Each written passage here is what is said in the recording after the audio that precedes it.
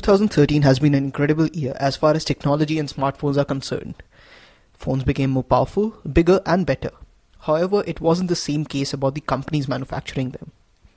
A lot of the companies saw ups while a few of them saw downs.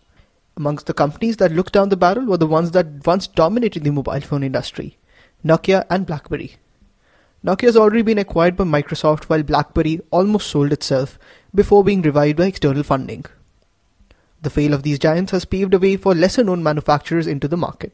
Among the companies making their way to the larger market, the Chinese brands are the ones to watch out for.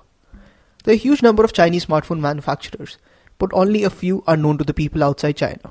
Amongst these companies are Oppo, Lenovo, Huawei, Gionee, ZTE, Meizu and Xiaomi. During 2013, China overtook USA as the largest smartphone market, and that is an indication of what to expect in 2014. The population of China is huge when compared to that of USA, and hence the scope for smartphone market is even bigger in China, especially considering the fact that the Chinese are finally beginning to adopt smartphones. In the international smartphone market, Samsung, a South Korean company, is at the top because of its Galaxy series of phones. But 3 companies in the top 5 are Chinese manufacturers: Lenovo, ZTE and Huawei. These companies are yet to go global on a full scale, and we are sure that they would prove a tough lot to compete with when they go global. While the previous 3 manufacturers control the market with various smartphone models, a few companies stick to very few models but make sure that they are worth buying. This list includes Oppo, Meizu and Xiaomi. Oppo phones are already available all across the globe, but they are shipped from China based on orders.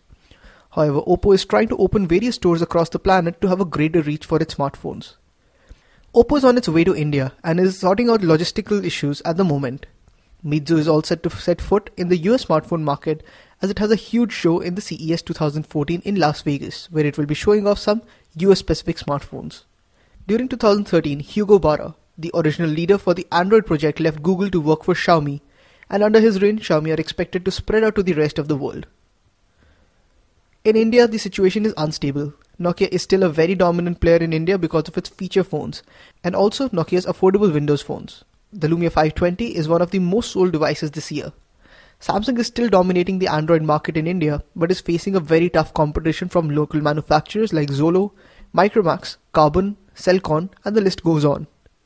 But we also have a couple of Chinese manufacturers in India, including Gionee and Lenovo, and both of them enjoy a presence in the Indian market, with ZTE and Huawei testing the waters with a small portfolio. Lenovo's K900 was a huge hit here, with Gionee's eLife series getting a big push recently, especially the launch of eLife E7, the top-end flagship from the phone. In 2014 though, we expect all these Chinese manufacturers to go global and make an impact on the smartphone market. With that said, we are looking forward to hearing what you have to say. Do let us know in the comment section below and hit the like and subscribe buttons for more videos like these. Thanks for watching.